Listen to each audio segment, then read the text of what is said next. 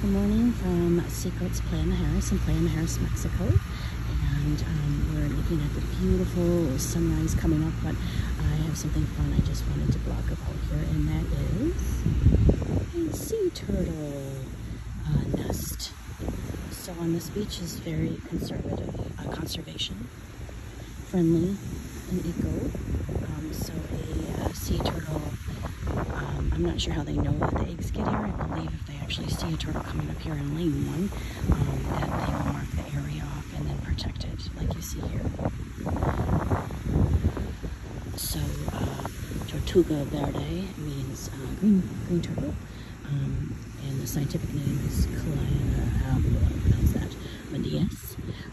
So the sea turtle mom comes up and lays the egg and buries it. You'll see that kind of hole there, down there, covered up hole. And then she digs the hole, and then she goes back off into the ocean and leaves it. And then it takes about 60 days for the baby sea turtles to hatch. That's why they have the dates marked of when it was found. Fetche, I believe, was found. And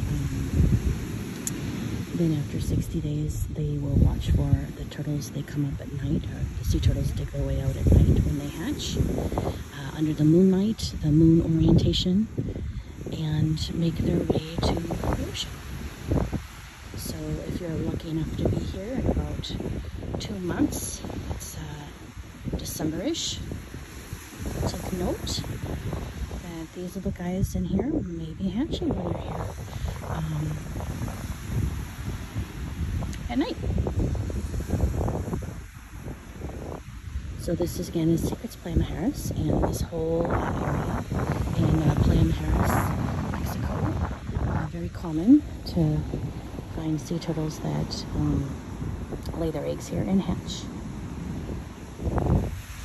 And that's because of the very natural environment, and they keep the environment this way on purpose. No beach chairs or anything will be